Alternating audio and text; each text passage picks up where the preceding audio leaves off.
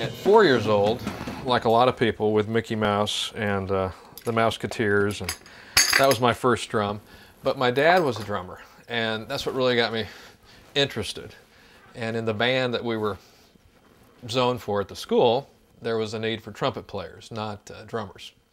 So I was put on trumpet, and pretty upset about that. And my mother was kind enough to make a call to the band director, and the next day I was playing drums. So since that moment, pretty much everything has been connected to and tied to drums in my life, both as teaching and performing and collecting a little, and working with artists and recording and doing movies and commercials and many, many different ways, working with the drums. This is a pan or a steel drum from Trinidad. And over here we've got some of the drums from the movie Drumline. These were some of the bass drums that were used. And there are some other drums in the collection, also the snare drums and some of the quads and quint drums.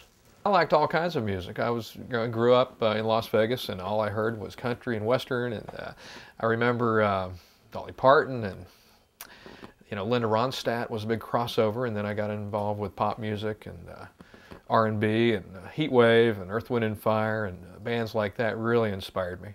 And I would sit for hours and hours and hours in practice.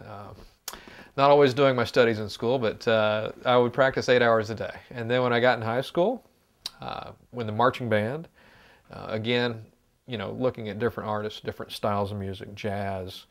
And at 20, I was working with my then future brother-in-law, Larry Russo, and playing jazz and learning a lot of different styles of music. So given a lot of good opportunities, and very thankful for that, but have tried to play every style of music and still working on it, and took some lessons last week when I was out of town, and still learning, always trying to learn.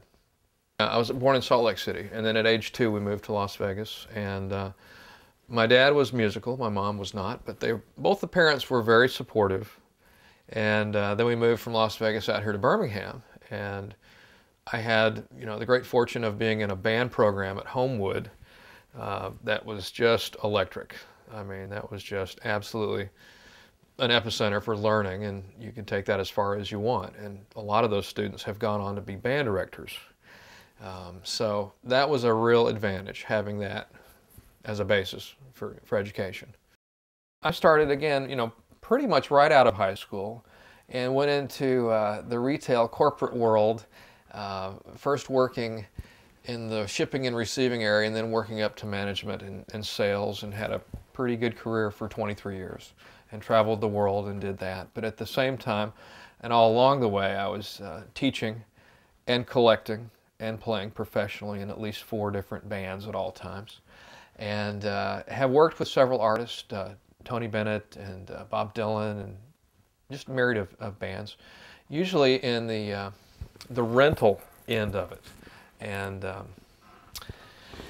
just have enjoyed every minute of it, and am very grateful and very thankful, and am playing in the church orchestra on Sundays now, pretty much 45 weeks out of the year, and that's a real gift to me. That's been the greatest thing I've ever done. But I've had practical application of over 2,000 students, and just enjoying the heck out of it. Really enjoy to be part of this.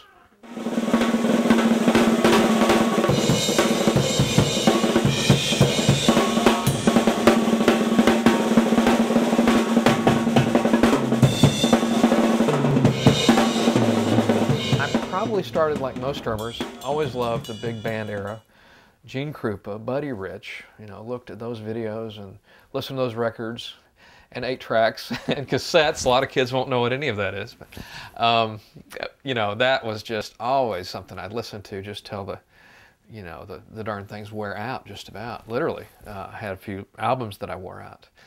But I always liked the R&B music, always liked, Heat Wave was one of my biggest inspirations. And got to meet Ernest Berger, the drummer for that band, about 5 or 6 years ago.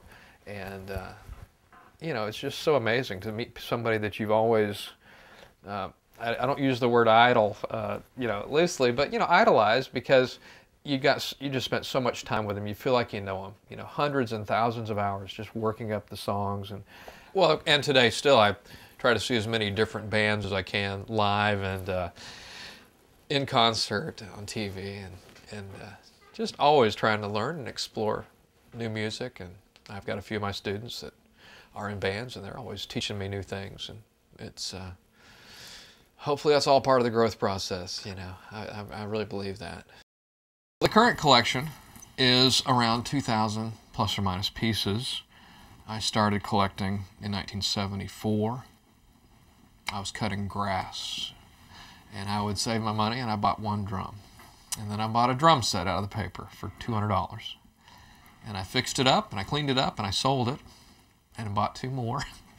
And then it just kind of snowballed, and I just kind of always went to the pawn shops and the yard sales and the flea markets and the Goodwill, and, you know, just looking everywhere. And then I really started collecting heavily in the 80s and 90s as I was traveling.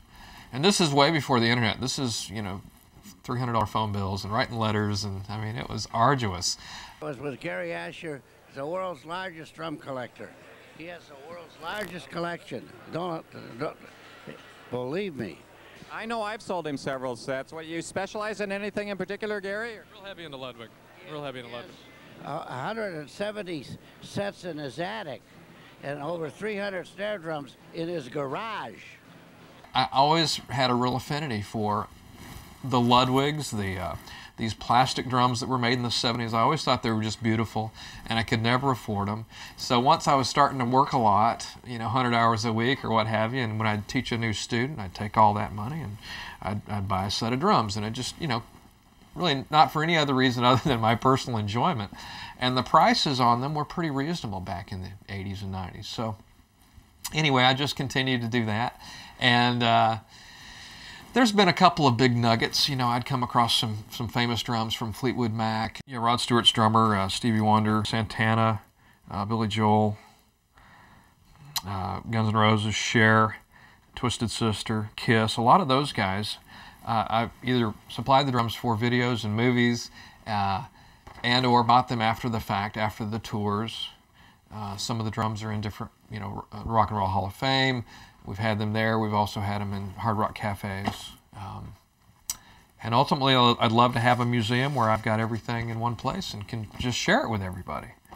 And, you know, just buy every drum ever made and teach everybody to play. That's the next 40 years. That's kind of, that's something I said somewhere, and that's pretty realistic. That's what I want to do. So that's what I'm working on. That's what I've been doing.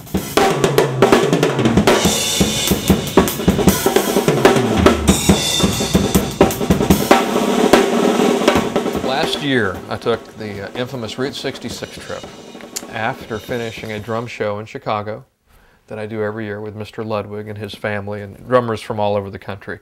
It's the show, and it happens the second week of May. So after that, I had a little time, and I drove from Chicago to LA on Route 66. And along the way, I was stopping everywhere I could, all the flea markets and all the pawn shops, and just me, you know. And I commandeered about 32 drums. I had to ship some things, obviously, on the way. But I did come back from Dallas on I-20 with about 12 drums in the T-Bird convertible. So it was a fruitful trip. And a lot of the drums had stories, and I meet, you know, the greatest people. You know, you're talking to people and you find out stories on things. And I had followed up a few leads because I'd been working on picking up a few different drums. But yeah, it was just part of the madness, but it was great, you know. So 6,000 miles, 3 weeks. The top down most of the time. Drums in the car at all times in some form or fashion. For me, I remember a few key people in my life, a couple of band directors in particular, and just people that took time and how much that motivated me, you know. And, you know, it's just one small thing, if you'll call it a gift, but I'm always glad to, you know, show the drumming and show as many people as possible, you know. Really enjoy it and want to share that. It's very exciting and fun for me. Always has been.